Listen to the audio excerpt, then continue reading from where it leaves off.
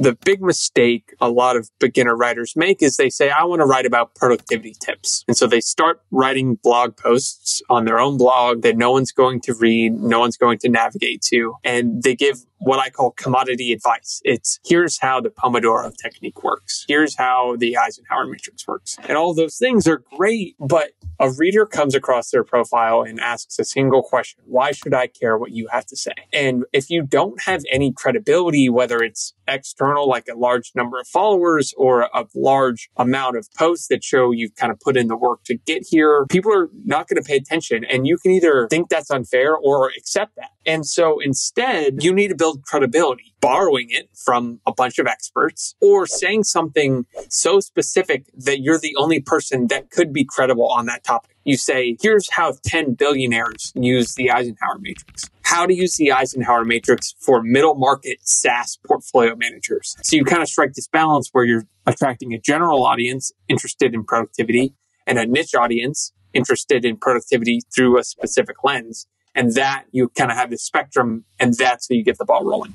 Ideas come to me throughout the week. I capture them all everywhere. So I think the fundamental thing is being able to capture ideas wherever they are. Get them out of your head. So I have Post-it note next to my bed, a whiteboard in the shower, a whiteboard over here, a whiteboard when I'm working out, quick capture on my phone, like all these inboxes that I can just capture ideas. Then I very specifically try to find golden nuggets when I'm listening to things, not take big long notes on whatever it is, but I go into everything, every interaction, every conversation, every podcast episode, looking for just one thing that I think I could apply to what I'm doing. Because what the internet has done is basically democratized access to opportunity. You do the right things on the internet and you open up such unbelievable upside and opportunity. And that's almost paralyzing to a lot of people to even start sharing ideas or writing or starting a podcast or a business, right?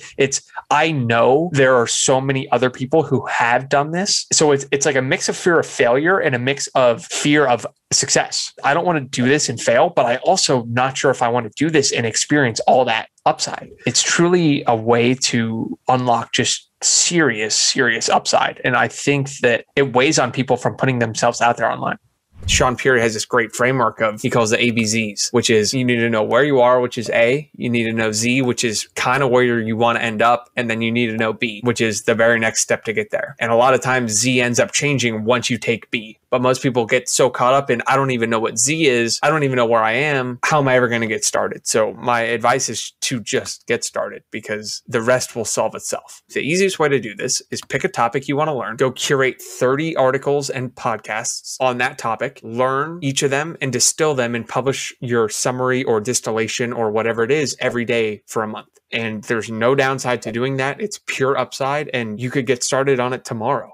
Most people get way too caught up in the infrastructure. They think, oh, do I need Circle or Slack or Discord or where do I host this? And to me, that is all procrastination. If you have a high quality community, people very excited, and you're delivering high quality content, you could host it on Facebook groups and it would do just fine. So I'd say spend a little bit less time worrying about your infrastructure and more on your community.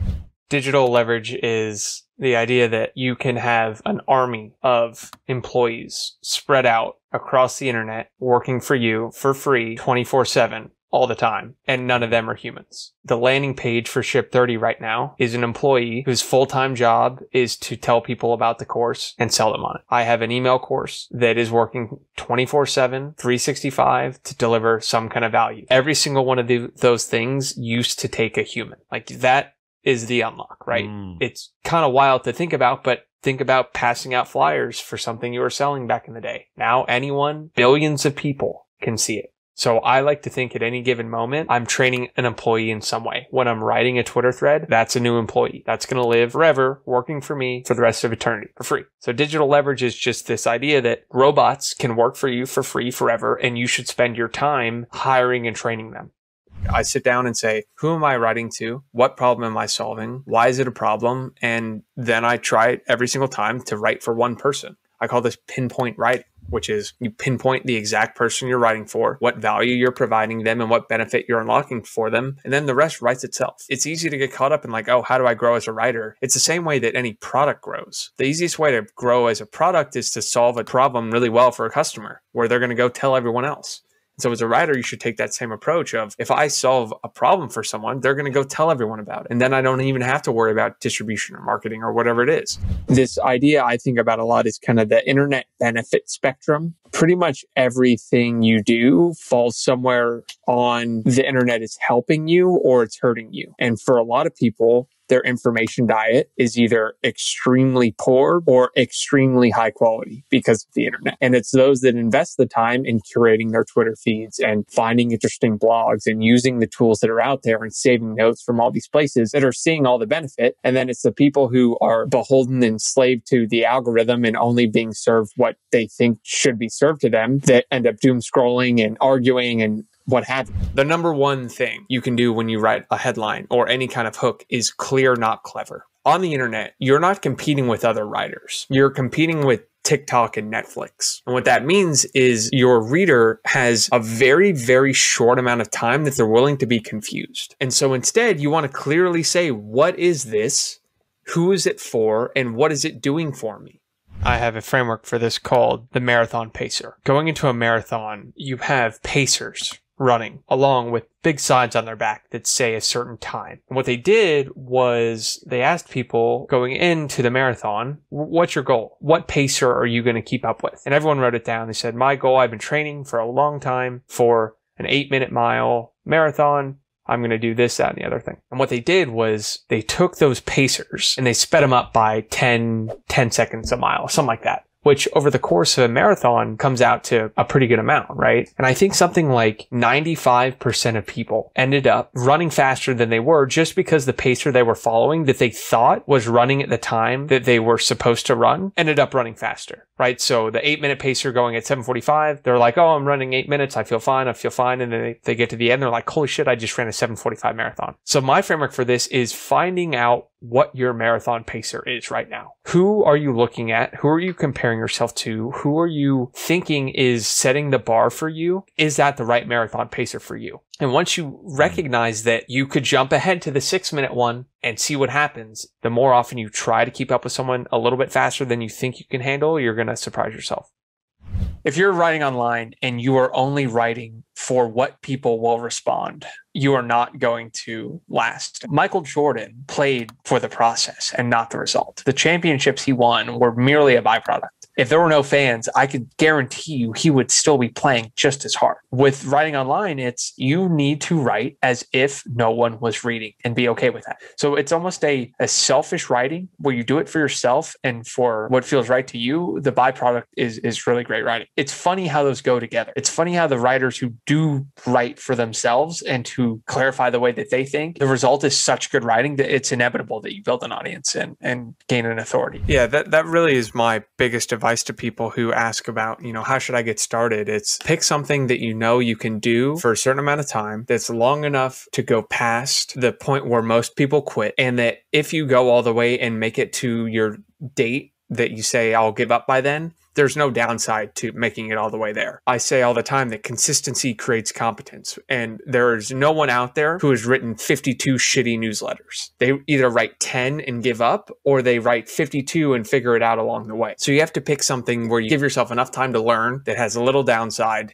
And I really think that writing every day for 30 days, whatever it is you want to write about, whatever topic you have, is the easiest way to do that. Who would you rather, if you were selling a product, have share something? Fox News or Logan Paul?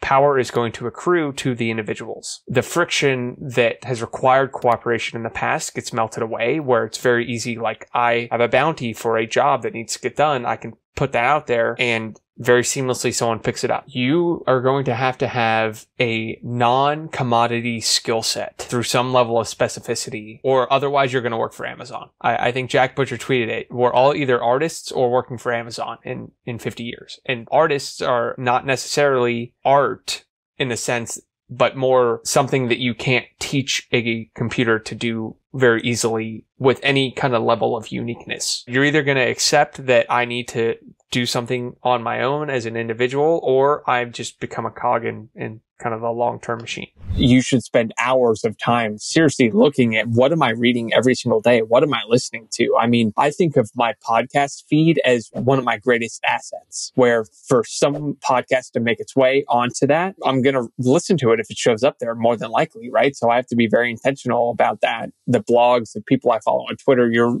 basically letting other people program your mind. And when you realize that, you kind of think a lot differently about who you're following, what you're reading. I think the only way to have slow growth as a writer is when you're ignoring what the market is telling you. If you're having slow growth, it by definition means you're saying things that the market is not that interested in. And that's coming from a selfish assumption that you know what the market wants. So instead, we talk about ego-driven writing versus data-driven writing. With a data-driven writing approach, you're listening to what the market tells you with everything you hit publish on. That's going to accelerate your feedback loop versus this kind of, I'm going to retreat into the woods for 18 months, write my grand masterpiece and emerge, like Hemingway used to do or whatever it was.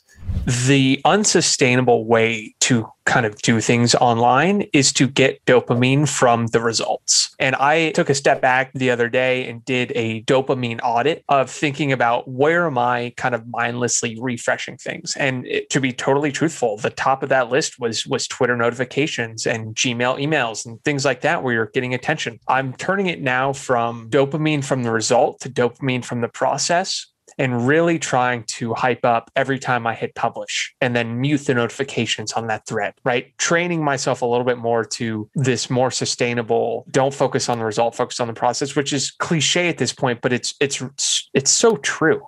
Every single person is sitting on a treasure trove of information that has become almost unaware to them because of how obvious it is. And so we call this the 2-year test, which is you want to look back on the last 2 years of everything you've done and think about what problems you've solved. Because the best writing and the clearest writing, the ones who see the most growth, are the ones who are solving a specific problem. So you look back on the last 2 years and say, oh, I used to have this problem, now I don't. I used to be at this point in my career, now I'm here. And then that experience, you can dive into 1,000 different ways.